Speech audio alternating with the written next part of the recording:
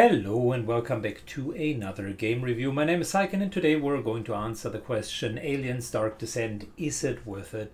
I'm doing game reviews on the regular from games that I've played and completed. This is no exception. And word of advice before we jump into it, I'm not a modern game reviewer who gives every single game a 9 or 10 out of 10. I instead focus on a normal distribution of games, the vast majority of which are 5 out of 10s. Some good games, very good games, are 7 out of 10s, exceptional games 8 out of 10s, once a year kind of games 9 out of 10s, and genre defining games would be 10 out of 10. So where does the Alien Dark Descent game fall onto this scale? Before we jump into the actual review, let's take a look at the plot of the game, which focuses around a planet named Lethe that is a mining colony in a remote sector. The protagonist, who oversees the local space station, and a couple of Marines are being forced to try to fight against the impending doom of an alien infestation of that planet. Unfortunately, things are not going their way. And with a sweet mixture of corporate espionage, a fanatic cult of xeno lovers, as well as relentless aliens, a story unlike no other unfolds that could rival that of a film. However, does the game itself hold up to the hype, and does it find the right tone for the alien universe? For starters, let's jump into the lore and the background of the game. Franchise games in particular do have a hard time with that, since lore and background are oftentimes deep, and finding the right tone and admiring to the source material isn't always easy. Aliens Dark Descent, however, does a wonderful job in doing exactly that. It finds the right balance of being lore conformative with most of the weapons, the technology, the look and feel, the grittiness, and the aliens as well as the Marines just looking and feeling like the ones of Aliens 2 and Aliens 3, referring to the movies in this particular case, whilst also adding lore-friendly additions to the mix, such as a couple of new weapons or a bit extended weaponry, as well as some stronger aliens. None of that sounds forced or feels like it is out of place, quite the contrary, with regular cutscenes, deep dialogues, well-written stories, a good subverting of expectations, reasonable motives of protagonists and antagonists. The game does a phenomenal job in telling a good story that could rival that of a well-budgeted film. It certainly also helps that each of the characters and their motivation seems authentic, and that the storyline has the right pacing. None of it feels artificial, none of it feels like hunting a MacGuffin. Most of it serves a certain purpose, and whilst all of the interactions might come from different angles, each of the characters has a very plausible motive for what they're doing. So I was really pleased to see that. And I would say, in terms of just pure storyline, the game is up there with the Mass Effects. Just an awesome storyline to follow through that is very lore friendly. Which brings us neatly to the next point, the graphic and the graphical user interface. So this is a mixed bag for the game. The game overall is good in that regard, but I wouldn't say anything past good, not exceptional, and certainly not genre defining. The graphic itself is modern-ish, although not new state of the art. 3D polygons, solid textures on the highest texture and environmental rate. It uses most of the graphic card built-in features of DirectX 10, such as the shading or the environmental and illuminating effects. So all of that is good. The ambient that it creates is well done. However, there are a couple of shortcomings. Let's start with the graphic itself. The Marines themselves look all quite bland, and that is putting it nicely. The character depth and customization isn't on par with other modern games, and quite frankly, the artwork isn't very well done. but that might be in the eye of the beholder. Secondly, and even worse from my perspective, are the shortcomings of the graphical user interface. Whilst the graphical user interface itself is okay for combat game, very vital information are oftentimes hidden or somewhere at the edge of the screen, so that it really doesn't portray a clear message immediately. Also, not all of the information is always fully available. Clicks aren't being received from time to time, which leads to the frustrating situation where you want to do something in the game and the game just doesn't fully react to it. Finally, for a squad-based game like Alien Dark Descent, the decision of making all 4 members a single unit, a cohesive unit, might be fine from a real-time strategy perspective, but the design decision of making it a syndicate-like game, whereas you can only stop or slow down the combat, and essentially making it a real-time combat with a cohesion of 4 Marines or 5 Marines later in the game that are 1 unit, really doesn't do the game a lot of service. Oftentimes I found myself displaced because one of the Marines that I needed for a certain special attack wasn't available or wasn't rightly positioned. On top of that, the Marines from time to time were just simply not following orders and commands along. You couldn't interrupt some of them, and sometimes the inputs were just laggy. So overall, not the best experience, and I am someone who likes just very crisp input in the games. Hence, 7 out of 10 instead of the full points. Which nicely brings us to sound and FX. The sound and FX are very well done in the game, even a little bit better than very well done. It is a AAA title norm. All of the dialogues are fully voiced. The sound effects of the guns and the environment are fine. Appreciate them a lot. The interaction of the characters is meaningful, and the synchron artists have been chosen very well. All of the voices resemble the characters very well. However, there are a couple of shortcomings that I found disheartening, such as the lack of depth of sound samples. For instance, whenever you're moving your Marines, it will just play 1 out of 3 samples, and after you hear "move on you slugs" or "do you want to do a picnic," the 15th time it stops being fun and starts being actually annoying. The other problem with that is that real banter and kind of organic interaction that you would see in a game like Jagged Alliance 3, which came out recently, will simply outshine Alien's Dark Descent despite all of the attempts. I was torn between giving it a 7 or an 8. I think given that it hits the gritty dark environment very well and the sound itself is actually quite good, I was more torn towards an 8, but you could equally say it's a 7 out of 10, somewhere in between. Which neatly brings me to the main section of the review of this game, which is the tactical gameplay or the gameplay in general. In order to illustrate the point that I'm trying to make, you are currently watching the official launch trailer of the game. The game is known, or wants to be known, as a real-time strategy game / a squad-based tactical game. Even the official trailer says so. Which the game wants to turn into kind of an action-paced, really engaging interaction against the aliens with a deep squads mentality as well as a character progression. And whilst the game has implemented that, I think the game fell very much short on that particular case. I want to be precise in what I'm trying to say here, so I'll give you an example of what I mean. The game has an overall arsenal of 25 weapons and interaction items, out of which 3 are relevant for the majority of the game, whilst the other 22 are not. So, what do I mean with that? I measured within the game that you are spending more than 95% of the game not doing what the game is actually proposing to be, which means the tactical combat aspect of the game makes up for anywhere between 3 and 5%. And if you wonder why, Syken, would you even measure that? Well, it's pretty easy. The game even tells you after each mission how much percent of the game you were actually fighting and seen by the hive, and how often you were out of sight and were stealthing.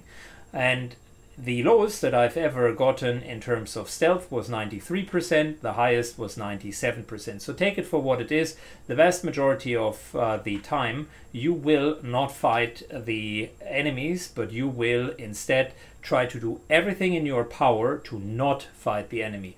This game is potentially more a roguelike squad-based game, which is a very weird gaming concept, and it really ends up being a jack-of-all-trades, master of none, because it tries so hard to include too many things. And instead of making the campaign kind of a flip-flop between stealthy parts, where you do have non-combatants, and then actual fighting parts, the game instead tries very much to introduce a mechanic, whereas for every deployment that you're having, you can fight only so far, and the moment that the swarm becomes overwhelming, you need to retreat. Now herein lies a bit of a problem. Let me elaborate.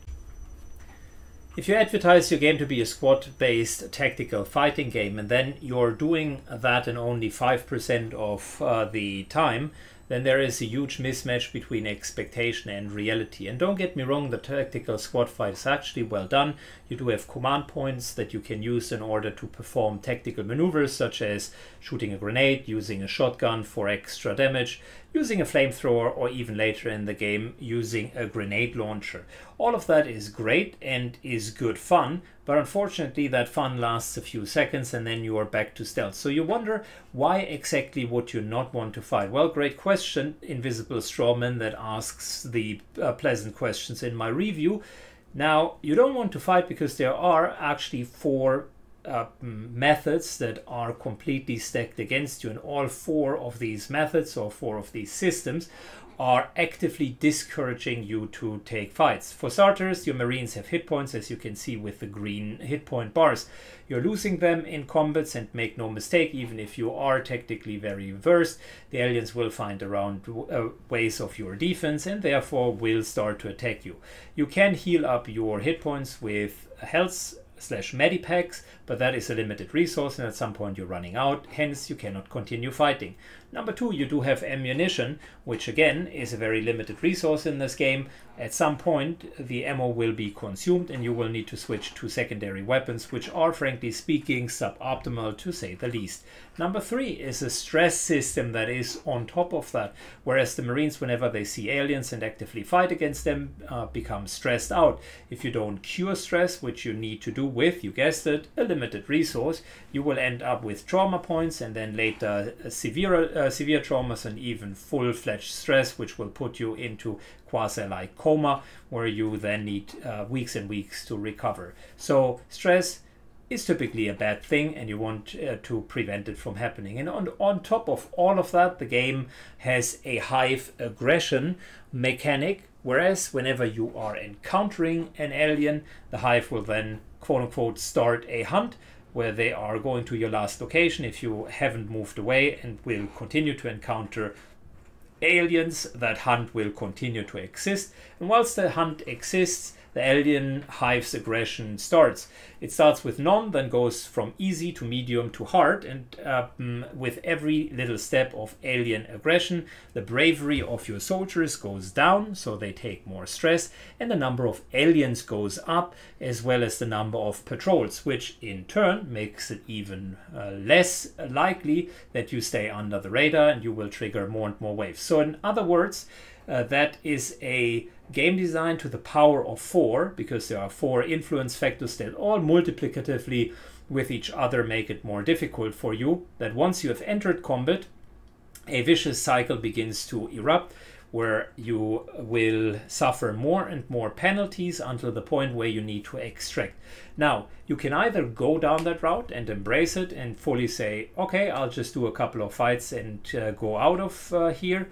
Great. However, the game also has a doom timer as a standard default measure, which means you cannot deploy an unlimited amount of times onto the same map unless you want to lose the game. So the by far not even closely comparable, more effective way of playing this game is to simply avoid combat under all costs, which means instead of all of the 25 nice items that the game offers you in order to fight the aliens, you reduce it to a motion tracker that you can overload in order to distract the aliens, a silenced sniper that you can use in order to kill the aliens without any retaliation, and a lot of mines that you can place so that the aliens stupidly run into them and essentially get blown into smithereens. But for whatever reason, that does not trigger hive aggression. Make it make sense. The game at least says these are the stealth measures and you are going to use them, and them only in 95% of the time.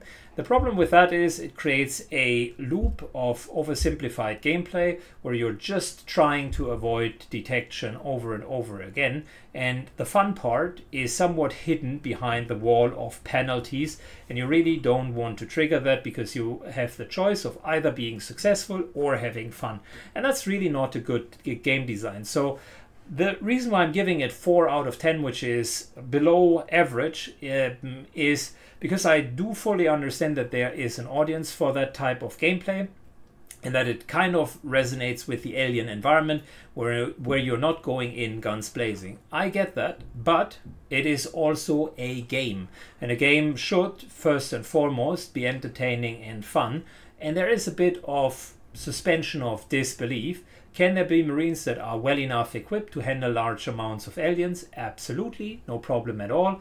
And mind you, there are some missions in the game, without going into spoilers, where even the standard game allows you to just go guns blazing, and it is part of it. So if the narrative already includes parts of that, why wouldn't you make the game more around that? There could have been plenty of options to salvage that. You could have split the campaign into different missions where some are stealthy and some are guns blazing. You could have asked the player if they want to play it in one way or the other.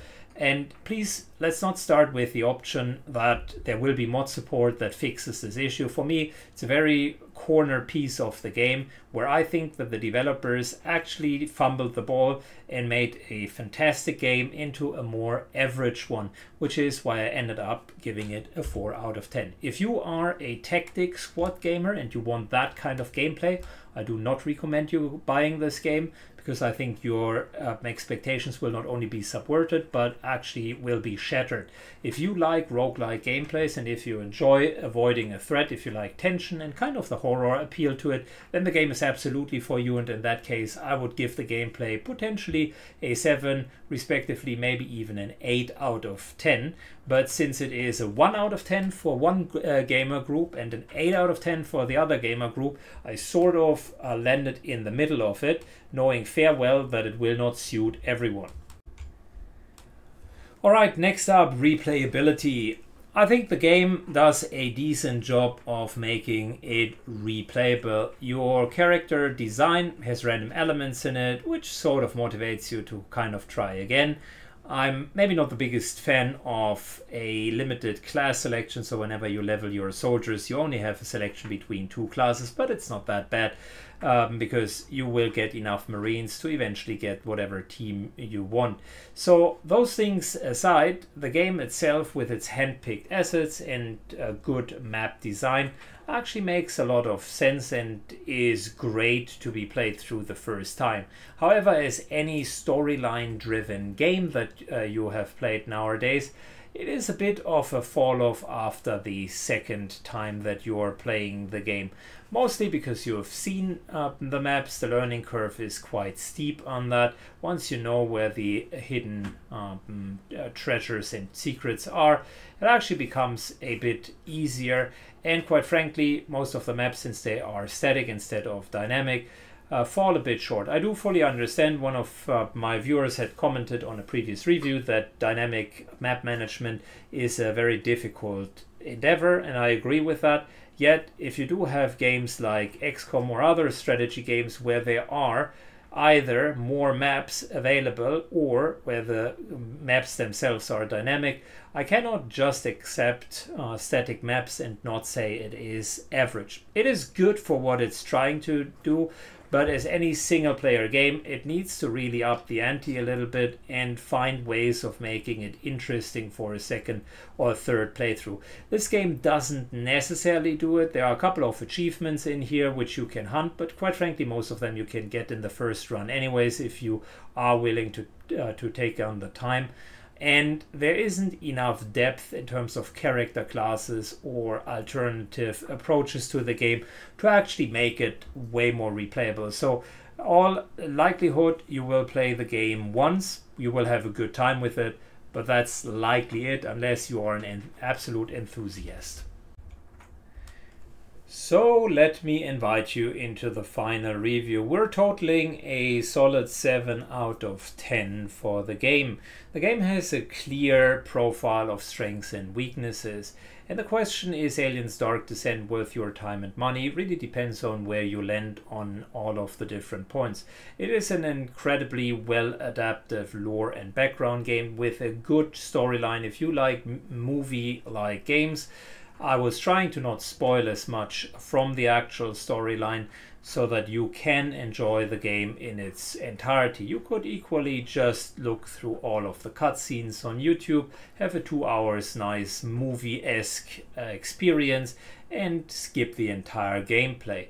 Which brings me nicely to the however parts. If you are in for tactical gameplay, if you like deep puzzle-like games, even turn-based gameplay and deep mechanical interactions with the computer, then this game is unfortunately not fully delivering. The lack of quality AI, which oftentimes is stupid, the many bugs that are still in the game, just frankly the misrepresentation of it not being a tactical game but rather a stealth roguelike game, did not fully sit well with me. So that is the however part. If you can overlook these particular things, you will be in for a treat, both graphically as well as from the sound perspective. And if you don't mind purchasing a game that you play once and then leave behind, then Alien Dark Descent is definitely for you. I can full-heartedly say it is a game that I can recommend with an asterisk. And the asterisk is you need to be the right type of player that enjoys these kinds of games. This will be a divisive game and also a divisive review, as some of you will be highly anticipating and appreciating the game, whilst others, after what I've said, might not be as kind to the game. And that is potentially the nature of Alien Dark Descent. It divides people into those who like the game and those who better stay away from it. I enjoyed my one playthrough, but I can tell you one was enough for me and I wouldn't necessarily go back to the game. Thanks a lot for watching. If you agree with the review, leave a comment down below. What was your thought of the game and how did you enjoy it? Take care and let me know what you think. Bye bye. I'm not a Sith!